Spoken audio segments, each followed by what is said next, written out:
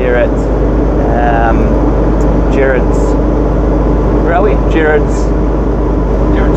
Gerrard's Cross Golf Course with Equine Construction and crew. Sitting in the cab here is Andy, one of the talented lads, and we're just going to show you how to calibrate a bucket today.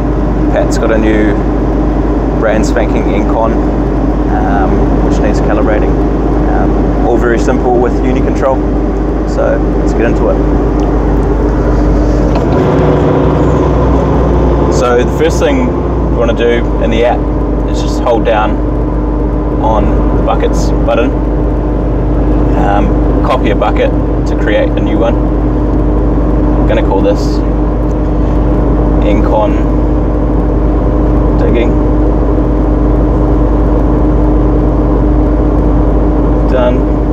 Done. Make sure that's selected, so just click through. Okay. Back into the screen, and then we hit calibrate down the bottom here. Yeah. Obviously we've got a tilt rotator on, so we have both of those enabled. Hit next. At this point, we've got two different methods of calibrating the bucket. The first one is with a plumb bob, as we can see here. These little dialogues run you through the steps. So measure the length, measure the width, and then drop a plumb bob from the bucket pin to measure the offset. The other way we can calibrate a bucket, which is what we're going to do today, is by using a line laser. So again, measure the length, measure the width, measure the bucket inclination in the open position, and then close it up and measure it in the closed position.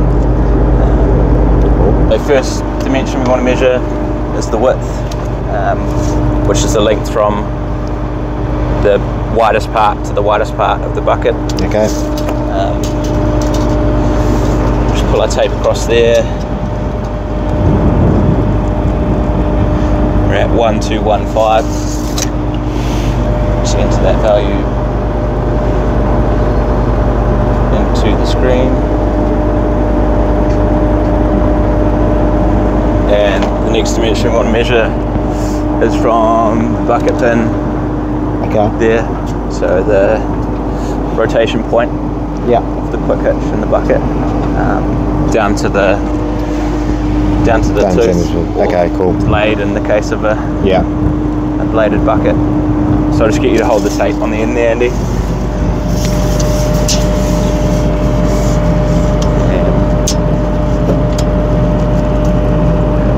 1950. Cool. So back in the cab here, like I said earlier, today we're using what Unicontrol call the open-close method. So we've got our laser set up in front of the machine there. We've got the laser line at the level of the edge of the teeth. And at this point, Andy can just hit that set open button on the display there. Yep. So that's set the inclination of the bucket in the open position. Okay. And now you just want to close the bucket up without moving the machine until that laser hits the edge of the tooth again.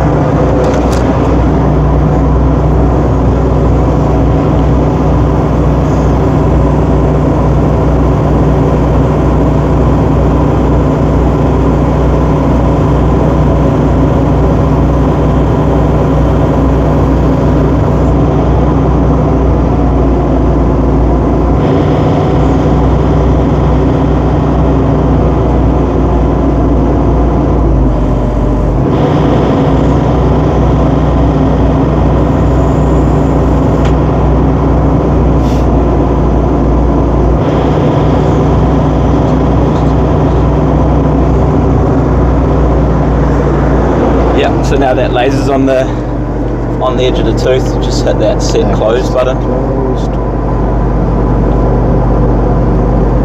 And hit next. And now we've got a calibrated bucket. So what you can do, if you're not feeling lazy, is do a little validation. This doesn't change any settings.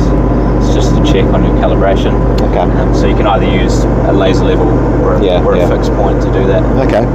Today, pretty confident we've got that one right. So we'll just click done, and that's our new bucket calibrated.